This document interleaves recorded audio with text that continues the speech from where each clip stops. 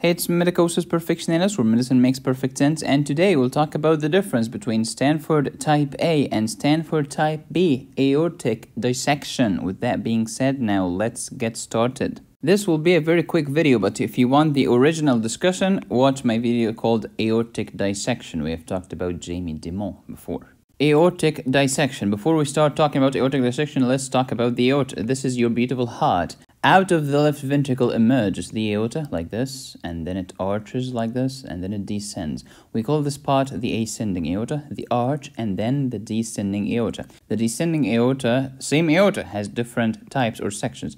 First one, we call it the thoracic aorta when it's in the thorax, and then it leaves the thorax going to the abdomen, through the diaphragm, by the way, and then in the abdomen it's called abdominal aorta.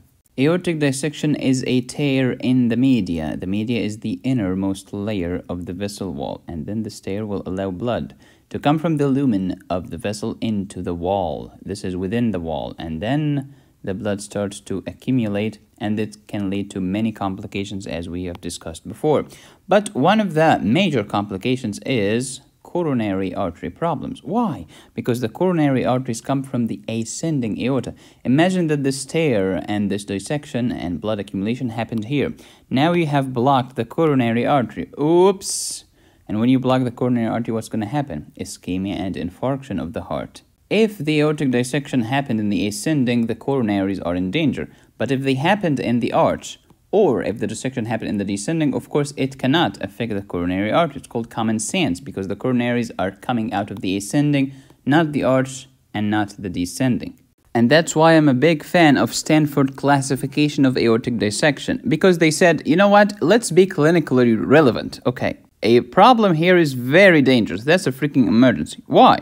Because a problem in the ascending aorta can lead to coronary artery problems, ischemia and infarction, and death. However, a problem in the arch or the descending aorta is still bad, but it's not an emergency like this one, at least not always. So, if it involves the ascending aorta, we will call this dissection Stanford Type A. Period. Why? Because this area can compromise the coronary artery. However, if it happened in the arch of the descending, let's call it Stanford Type B because we don't care that much, as in cases of Type A.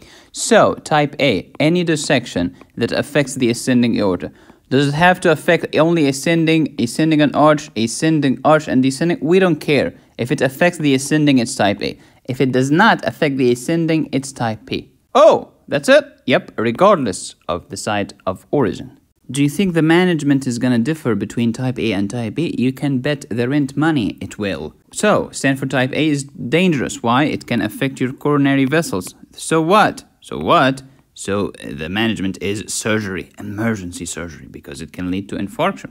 However, Stanford Type B, which does not affect the ascending aorta, the management is you manage the underlying risk factors such as hypertension, smoking, etc. And that's it for Stanford A versus Stanford B, a very important topic for students to grasp because most students assume foolishly that all aortic dissections are created equal. They're not.